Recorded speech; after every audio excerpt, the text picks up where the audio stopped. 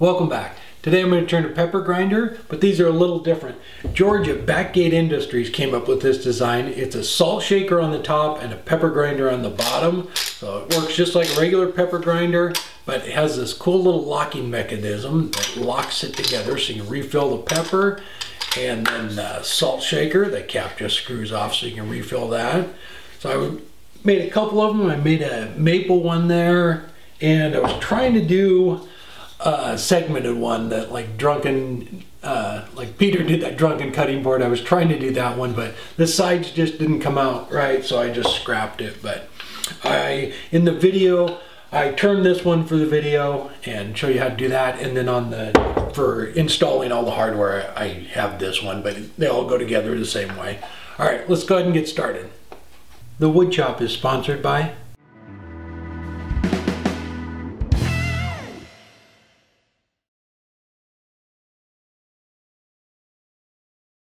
I used a roughing gouge to true it up.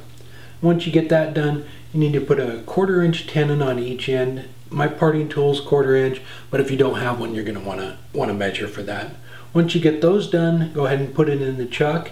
And this is for the bottom of the grinder. The first bit you're going to need is 1 3/4 inch, and you want to go in 7/8 of an inch. Go ahead and switch bits to the 1 16th, and you drill in about 2 inches from the bottom. Once you get that done, go ahead and flip it around in the chuck, and this is the cup that's going to lock the salt shaker to the pepper grinder. And the first bit you need for that is 1 3/8 inch, and you want to go in 13/16. We're going to open this up a little bit here in a second, but the next bit you're going to need is 5/8, and you want to drill this one all the way through to the other hole that you drilled from the other side. So we need to open the cup here up a little bit because you want the lip and everything to sit flush, and it has the locking mechanism that comes out from the side. So I just used the tip of a skew chisel and just kept widening it up a little bit until it fit in there perfect. Just make sure that the lip around it too is flush, so when they go together there's no gap there. Alright, let's go ahead and work on the top. Again, I used a roughing gouge to true it up. I'm going to put a 1/4 inch tenon down on one end. I'm going to make this a little different because I want to be able to cup out for the mushroom. If you're going to follow the instructions, put a tenon down on both ends, and then you're going to need to turn a little jam chuck. About 1.5 inch round, about 3/4 inch thick, and that'll be used to lock them together when you do your final turning. But I'm going to use the tenon on the pepper grinder to lock them together. So this is the bottom of the salt shaker, and for that you're going to need an 1 3/8 inch Forstner bit, and you only want to go in a 1/16. You just need to have that lip of the cup go into that. At this point you can go ahead and part them. I would leave yourself a little bit of room for the top of the salt shaker. Don't make it too thin. The first one I did was a little bit thin, and where you drill in for the holes. So go ahead and part that off. Clean up the face of what will be the top of the salt shaker, and you're going to need an 1.5 inch Forstner bit and only go in 1/2 inch, and that's for the female threads. Once you have that done, you can put the bottom of the salt shaker on, and you would have a tenon on there, but mine's a recess, so I just expanded the chucks. And again, it's 1.5 inch Forstner bit and 1/2 inch deep. And then the instructions come with a template, so I just used double-sided tape, stuck it on there, and drilled out for the salt shaker holes on the drill press. Once you have the holes drilled out, go ahead and screw the cap back on, put the base back on, put it back on the lathe, and do your final turn.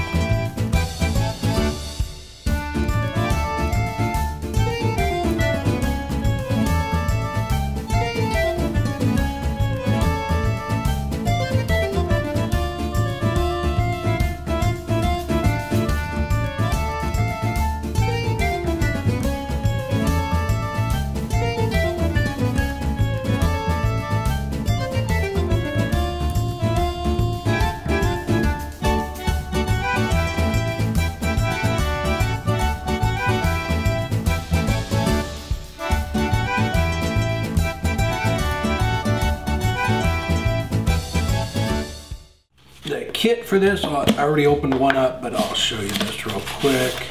So it comes in a little tube. Actually, when you're done with the pepper grinder, you can put it right back in there for shipping. Comes with all the instructions, just step by step on everything. So that's nice. And they're all shrink wrapped in there, all little parts, so you don't lose them or end up short, which is nice.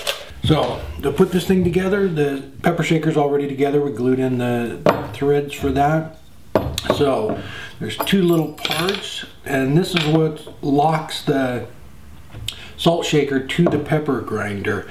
Slick little setup. It has that little ring where we opened the top of this up a little bit. Has a groove in there. These little pins here just go right in there. Slide in this little ring.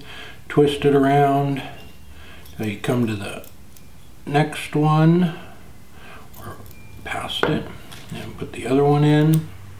Just slides in there like that. Spin this around, it expands so they don't come out. And then after we get them bolted on, they lock together like that. Then you can grind your pepper and they don't come apart. So this little guy goes in there. Has two little holes on the bottom there. We're going to go ahead and put in these little screws.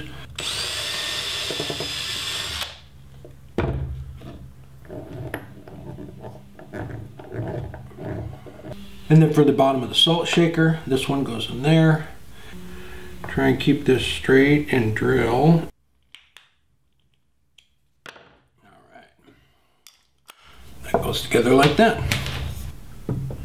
Alright, so the first thing you do is put in the little locking ring, and that just kind of keeps everything lined up.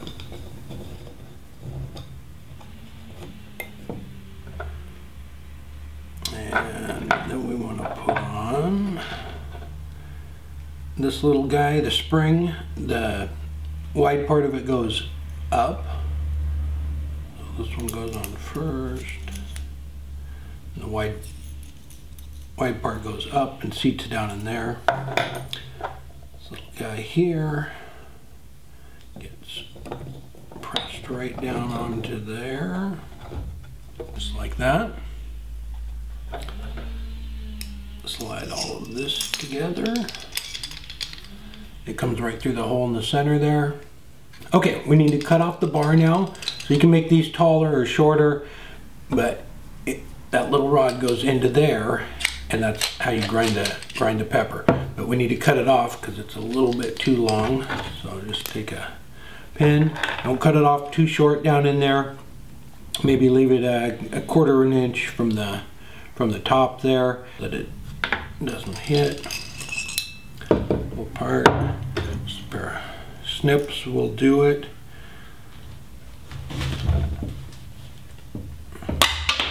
A piece of sandpaper real quick, but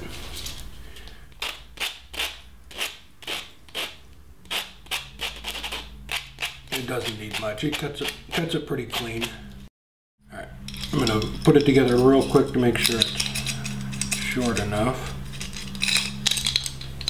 And it all goes together. There we go. It fits together nice. Okay, and I'm pushing on the bottom of it to where it's bottom, or it's seated in there all the way, which no pepper will come out at that point. So if I have enough room at that point, then as you move it out to, or adjust it to the grind you like, it'll be fine. And you can take the spring out too when you're doing this, if it's a little awkward, but it's not too bad. There we go. And then that little knob right there, that adjusts how much pepper comes out.